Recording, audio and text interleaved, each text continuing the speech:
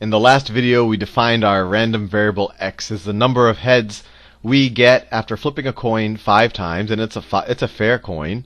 And then we figured out the different probabilities that the random variable could take on different values. Let me rewrite them all here. The probability that we get exactly 1 head, or 0 heads, actually, let's start there. The probability we get 0 heads, and that's the same thing as getting 5 tails, we figured out was 1 out of 32. The probability of getting 1 head, we figured out, was 5 over 32. The probability of getting 2 heads, probability that our random variable is equal to 2, what was that? I think it was 10 over 32. Yeah, it was 10 over 32, or 5 over 16. 10 over 32, which is equal to 5 over 16. The probability that we get 3 heads, that was actually equal to the same thing, 10 over 32 is equal to 5 over 16.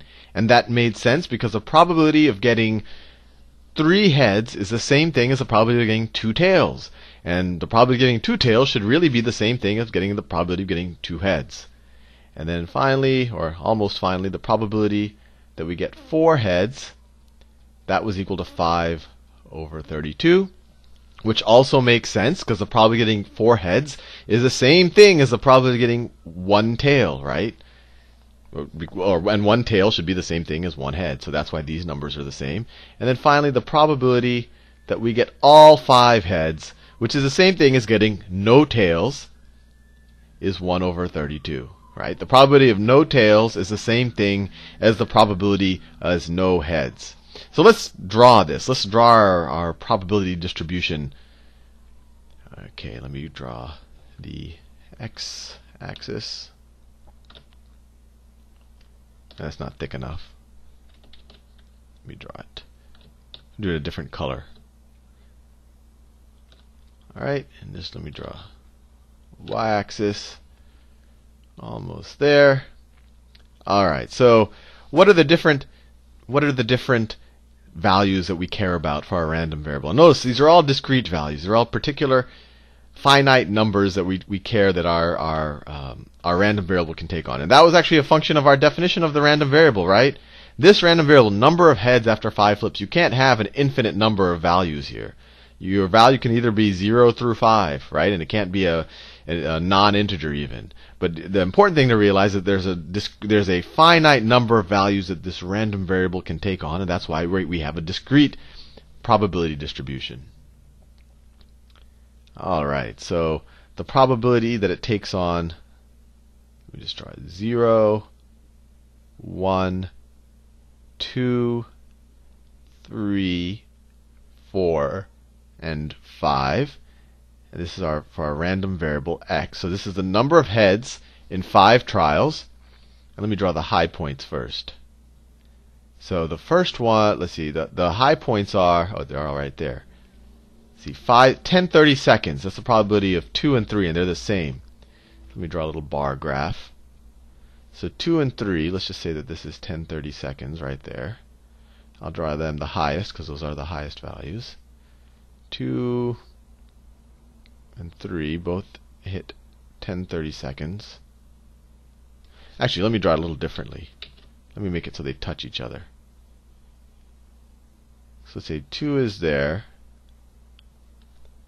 And then let me draw 3. And 3 is also there. There you go. Alright, what's the probability that you get 1? That was 5 30 seconds, so that's half of these. These two should be the same height, so that's 5 30 seconds. Should be like that. And that's the same thing as getting 4 heads, so that's like that. Let's assume that this 4 is down here. And then the probability of getting either 0 or 5 is the same thing. That's 1. So that's 1. It's going to be 1/5 of this height. So it's going to be look something like that. It's going to look like something. And let's say this last one is for 5. Nope. The drawing is the hardest part. It's going to look something like that. Alright.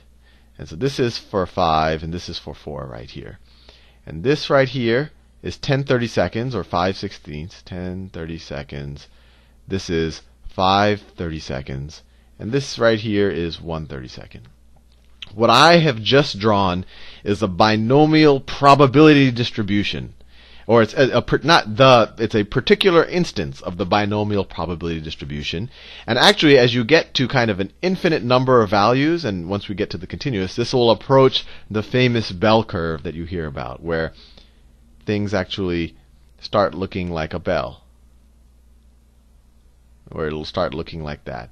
And we'll do some, maybe I'll get Excel out and I'll do it where I start saying, instead of saying, the number of heads in 5 trials, if I did this as, the number of heads in 5 million trials, you'd start, these bars would get very, very close together, and you'd start seeing them approach this thing that looks like a bell curve.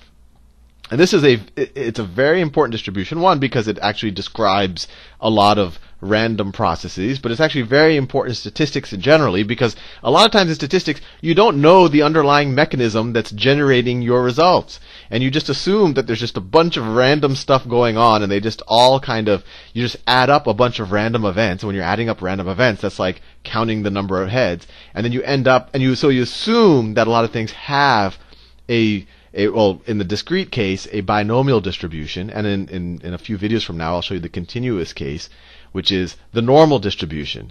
And this is really important to realize, because sometimes people make that assumption about certain things, and the biggest one, and this has probably the most negative repercussions, especially in this type of financial environment, well, they'll assume that some process has a binomial or a normal distribution where it really doesn't.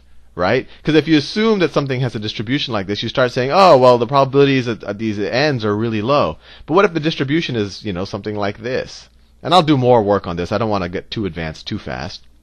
But the general idea, it's really important to understand the assumption you're making when someone says, oh, we assume it's a normal distribution. We assume it's a binomial distribution. But with that said, that's a little bit of a nugget of why this is important going into the future. But just to kind of review a little more what we've already studied, let's think about this. Why is this called the binomial distribution? Well, if you think about it, when you flipped 5 coins, or when you had 5 flips of the same coin, each arrangement, I'll pick an arbitrary arrangement of heads and tails, each circumstance of heads and tails, I guess I could call it, that's one of them, 5 flips. Each of these have exactly a 1 in 32 probability. In fact, there's exactly 32 ways I can draw some combination of heads and tails here, right? So each of those have a 1 in 32 probability. And what we essentially did in the last video, when we said, okay, what was the probability of getting exactly 2 heads? We essentially said, okay, how many of these circumstances, or how many of these, I guess we could call it, how many of these permutations had 2 heads? And we counted them up, and we said 10 of them have 2 heads. And that's why the probability was 10 out of 32.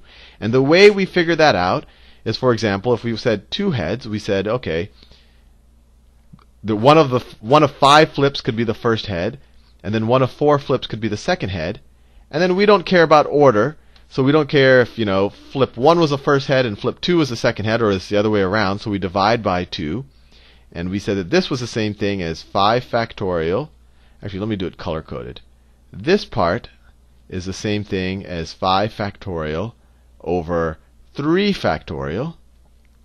And then 2, that's actually the same thing as 2 factorial, because 2 factorial is 2 times 1. Right? So in general, let me write this down. The probability that x equaled n, and this is for the x that I defined, the random variable, the number of heads I get in 5 flips of the coin, it was equal to 5 factorial divided by n factorial, right? In this case it was 2. 2 was n, we said was the probability that we get exactly 2 heads, times 5 minus 2 factorial, right? And I encourage you to review, because it really is important to get an intuitive feel of this. I encourage you to review the videos I made in the probability playlist on binomial coefficients and on this flipping of coins type of probability problems, because I go a little more detail in the actual intuition of this. But if you watch those, or if you have a little bit of experience with this, you would recognize that this is the binomial coefficient. And I actually even have a video why it's called a binomial, because these coefficients show up when you actually multiply binomials. Binomials are just things like, if I just have x plus y and I start multiplying it by itself, take it to different powers, the coefficients of these tend to be, well, they are the same as these. And I give you a whole video on why that, well, that's why that works. And so this is why it's even called the binomial coefficient, and why this is called the binomial distribution. But another way of writing this, a shorthand, is 5 choose n. And they say that because what were we doing? We said we had 5 flips, and we were choosing 2 of the flips to be heads. Or in this case, we have 5 flips, and we're choosing n of the flips to be heads.